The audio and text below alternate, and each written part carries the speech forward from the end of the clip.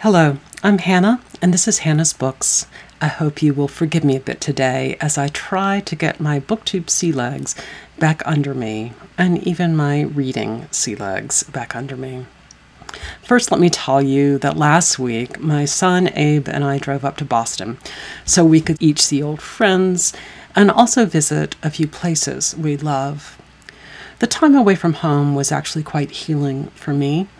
I'd spent a lot of the previous 2 weeks feeling a bit towed under by all the end-of-life paperwork that I had been doing. But being in another city, away from our file cabinet, allowed me just a little space to breathe. I did a bit of writing about David, and I walked around areas I had explored with him whenever we visited Boston while our son was in college. And I did a lot of reading. I also had the great pleasure of visiting Hyde Cottage one evening and visiting Steve Donahue and Frida. The three of us filmed a video together, The Ultimate Book Tag, which was apparently created right around the same time that Booktube started. I'll leave a link to the video hosted on Steve's channel. On one exceptionally hot day, I managed to get myself to the Brattle Bookshop for a short visit, and I'll put up a video sometime soon showing you what I chose to stick in my tote bag. Since I arrived back home to the Washington, D.C. area, I have returned to filling out forms and trying to do some cleaning, but I've also continued to read and to write, and I thought I'd talk about those latter things a bit today here on Booktube. First, it is, of course, August, and August has a few pretty special theme months here on Booktube. Faulkner in August, Women in Translation Month, and Garb August. I've already gotten started on the first two, and on top of that, I'm participating in a buddy read of a book that meant a lot to my husband David, but which I have not yet read. More on that in a minute. But let me start with Faulkner in August.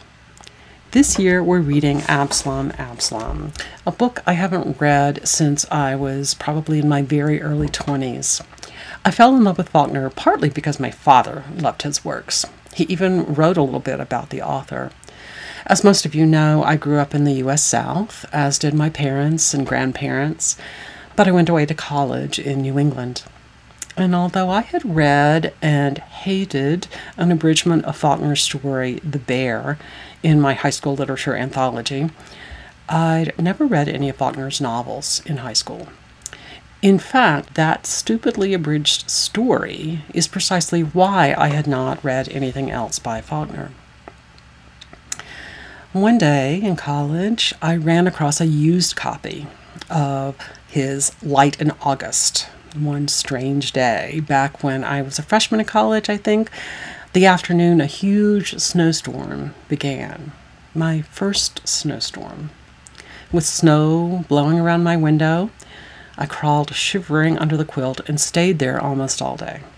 I was completely fascinated with Light in August, and I finally understood why my father, an historian of race in the 19th century South, who had turned away from his family in some ways to seek an education and to become an activist in the civil rights movement, why he was so enamored with Faulkner's novels. In the next few weeks, I read The Sound and the Fury, and then eventually Absalom. My favorite Faulkner novel back then was The Sound and the Fury, and my father's was Absalom. And although I've read a few additional Faulkner novels since then, and a few different author biographies and critical works about Faulkner, I haven't read Absalom for more than 3 decades. It's nice to be back.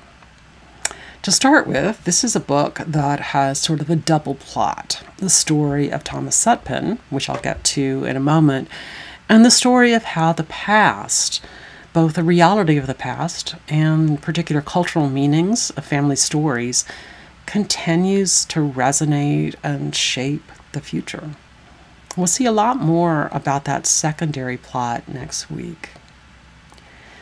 At any rate, when we meet him, Thomas Sutpen seems to be a poor white man who is attempting to recast himself as a man with both money and respectability.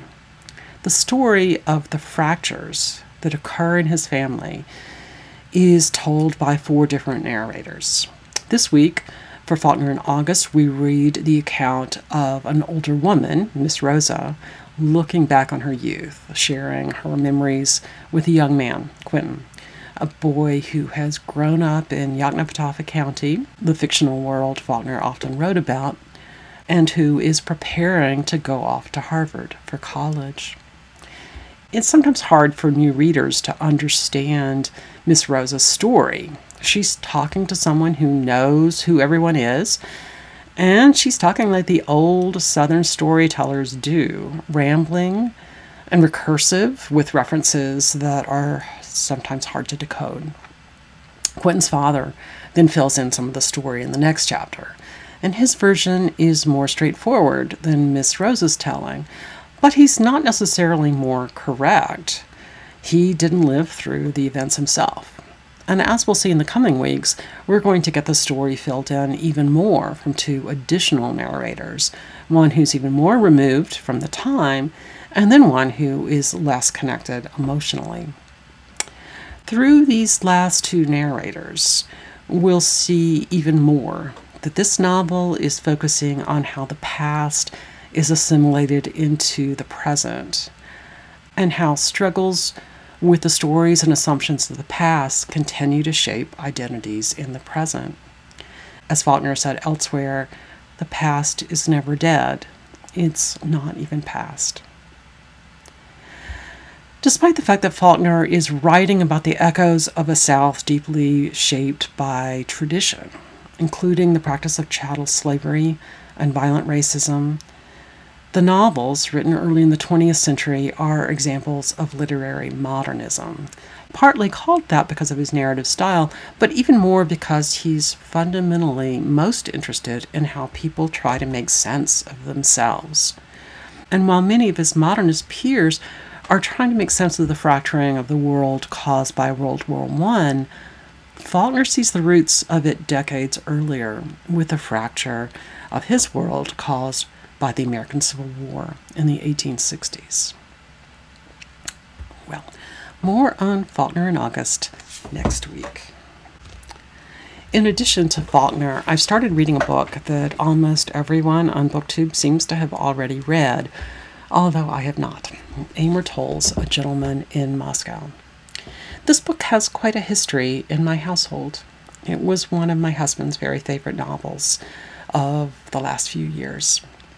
And he picked it up because his neuro-oncologist recommended it to us shortly after David was diagnosed with brain cancer. I don't fully understand why I was so resistant to reading it. It felt almost like I was violating something. But right after David died, I knew that I wanted to read it very soon. And I wanted to follow it with a couple of other favorites of David's, some of which I had read years ago, and some which I've not yet read.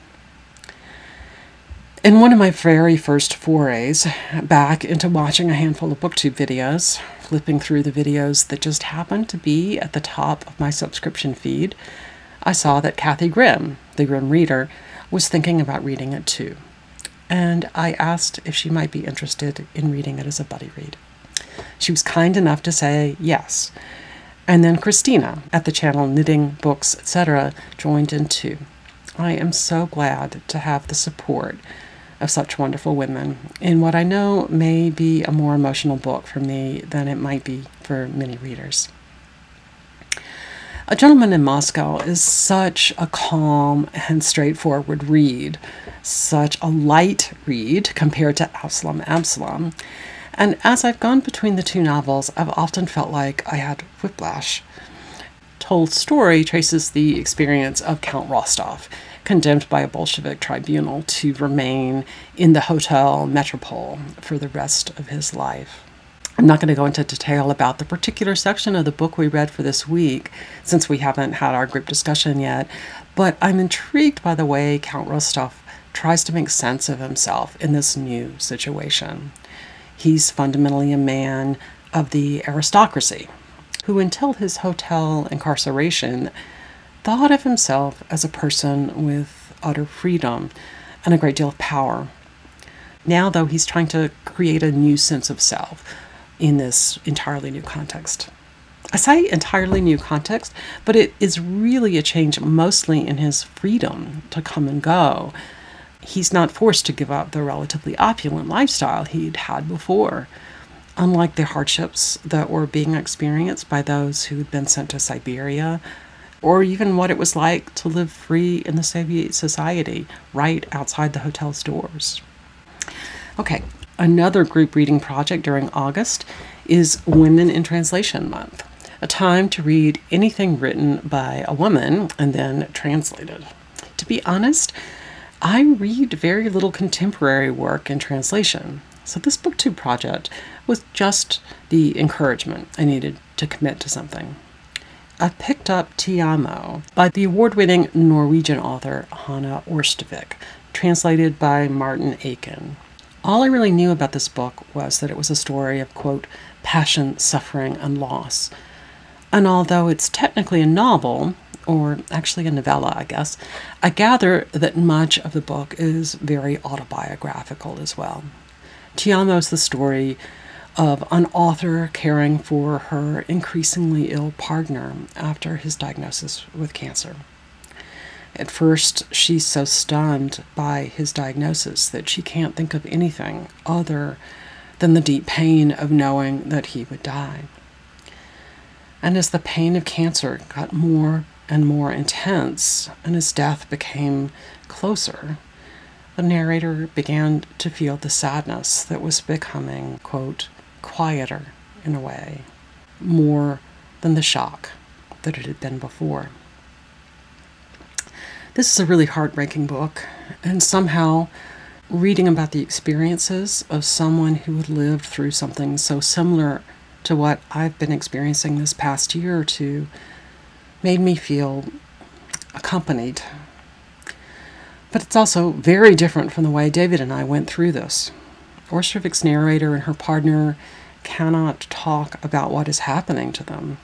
The narrator is ready to try to come to terms with the reality of her partner's imminent death, a death she wants them to face together.